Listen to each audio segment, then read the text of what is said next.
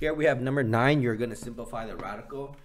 Again, these are all square roots, so it is very straightforward for you to just think about it as finding the length of a square. Okay. All right. So what are the numbers that make up 75? Okay. So it looks like it is make up of this square of, so we have this rectangle right now of 75, right?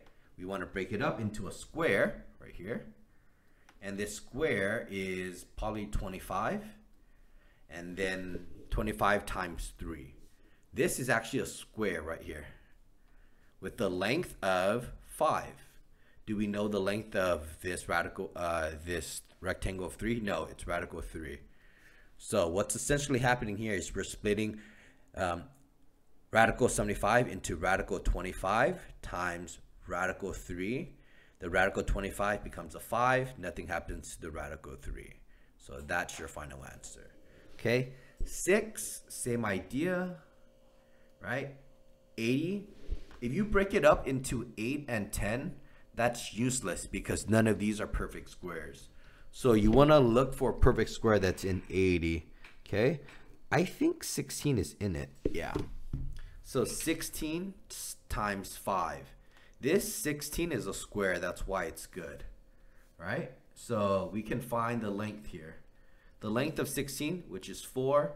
Do we know the length of 5? No, we leave it as a radical 5.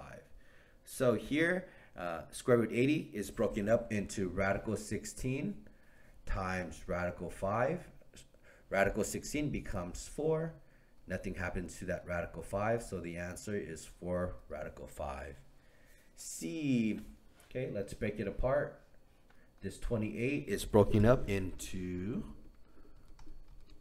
4 and 7. We know this is a square that has a length of 2. Do we know the length of a rectangle of 7? No, we leave it as radical 7.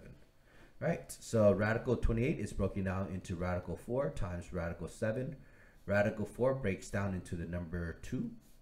Nothing happens to that radical 7, so that's your answer, 2 radical 7.